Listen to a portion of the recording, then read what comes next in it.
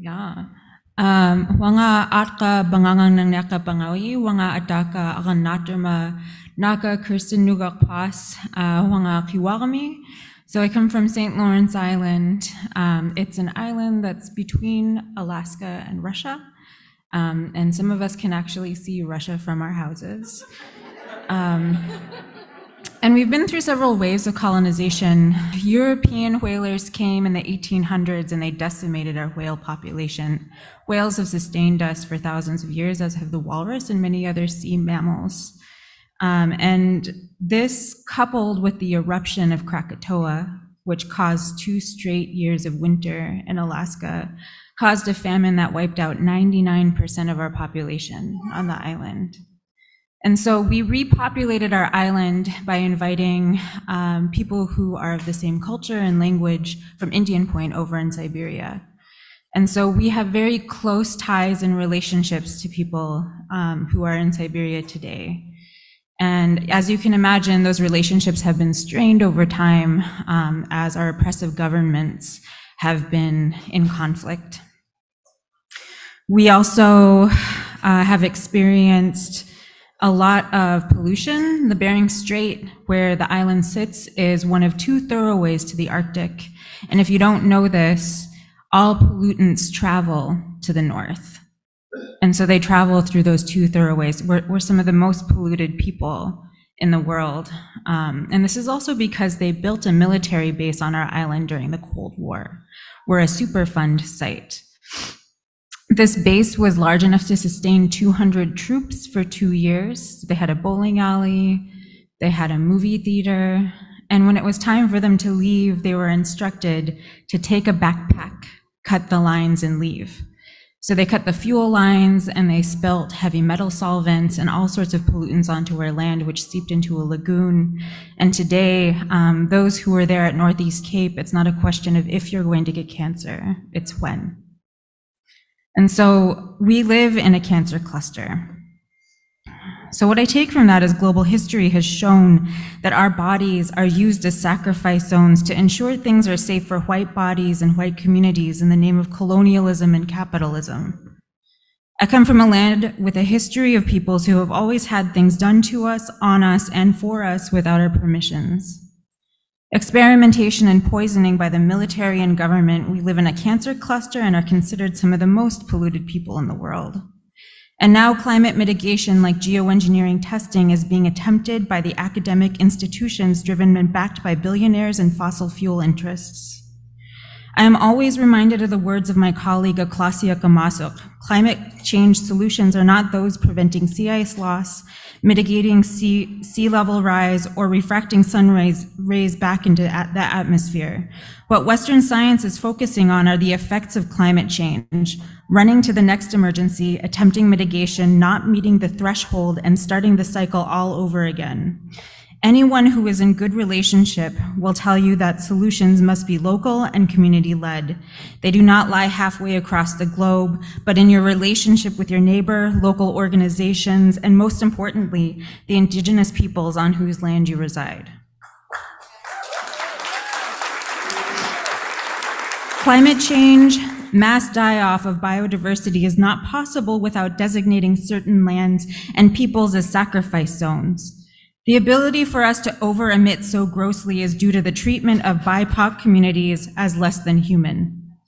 This is also true with geoengineering. Already geoengineering tests have been conducted or attempted on our lands, waters, skies, soils, and forests without free, prior, and informed consent. When Western experts talk about geoengineering, they generally have 2 categories: carbon removal and solar radiation management or solar radiation mitigation. Under these umbrellas, there are many forms of technology, but I only have time to share about a few specifics. Carbon dioxide removal includes carbon capture and storage, direct air capture, bioenergy carbon capture and storage, and ocean fertilization. Carbon capture and storage supposedly sucks carbon at source, condenses it into a liquid form, and transfers it to a site for sequestration. Carbon is extremely corrosive. It only takes a little bit of moisture to help it eat away at the container it's quote unquote sequestered in, and when it comes out, it expands into a gas. One such occurrence happened in Sarcosia, Mississippi in August 2021. People in the area continue to experience health impacts from this to this day. Carbon sequestration is ineffective and a health hazard. The infrastructure needed for this techno-fix is not possible economically or physically. And no CCS project has ever met its targets. Yet our governments and fossil fuel companies continue to invest in this technology because of carbon credits and net zero. 93% of the carbon captured in the United States alone is used for enhanced oil recovery, where they flush out nearly depleted oil wells with carbon to get more oil faster. Russ George, who has run many failed businesses and schemes in ocean fertilization, spoke to the Alaska Senate about dumping millions of tons of iron ore into the ocean off of the coast of Kodiak. The last time his experiment happened, the number of toxic algal blooms increased, causing shellfish poisonings in Alaska.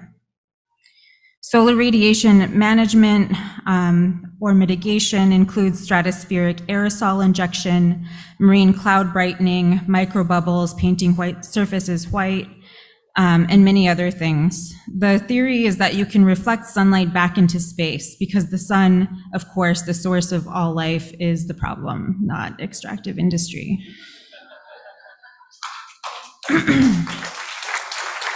So one of these projects used to be called Ice 9/11. It's now called Arctic Ice Project.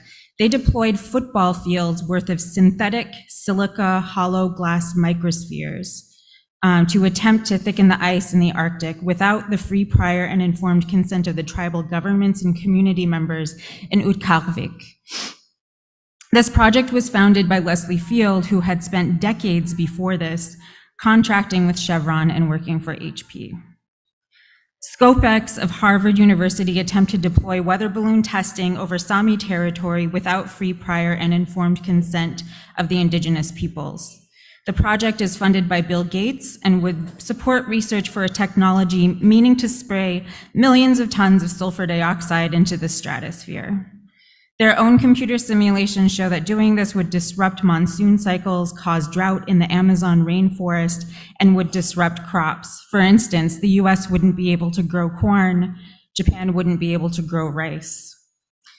The Sami have stood up to say no to this project, and now scholars such as David Keith, John Moore, and Matthias Rees of the Carr Center for Human Rights claim that this is unethical for the Sami to do so. The Arctic is supposedly the most strategic location for this testing. They perceive that the benefit of the Western world once again supersedes the rights of indigenous peoples and ways of being.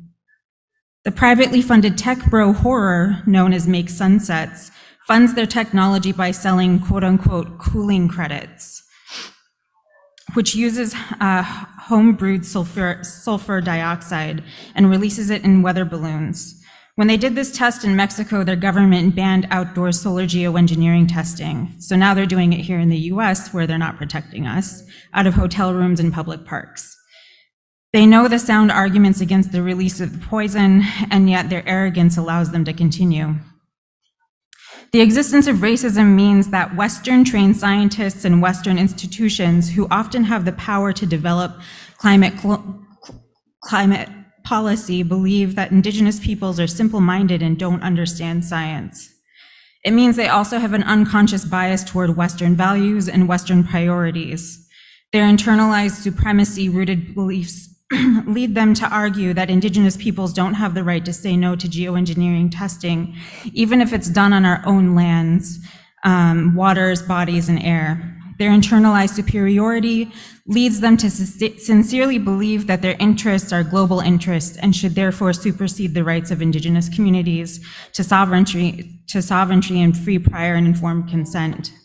We are here to tell you that as indigenous peoples, we have an inherent understanding that the commodification of life has failed us, including that which is permitted through carbon offsets, biodiversity offsets, and market-based mechanism schemes used to prolong the fossil fuel era.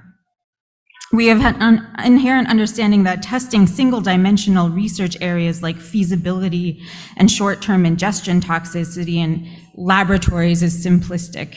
You cannot predict how large-scale deployment of carbon reduction and solar radiation management will impact complex interdependent ecosystems.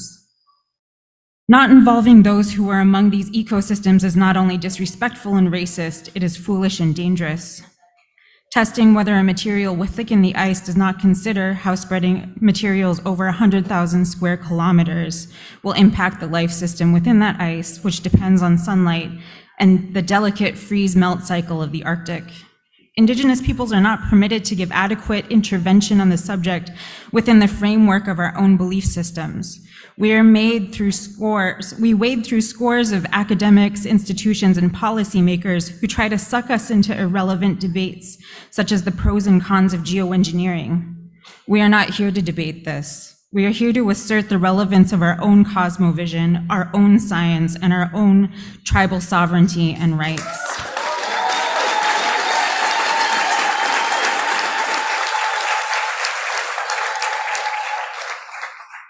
These policymakers and academics have no understanding of their own histories and patterns of violating land rights, tribal sovereignty, and our right to true consent.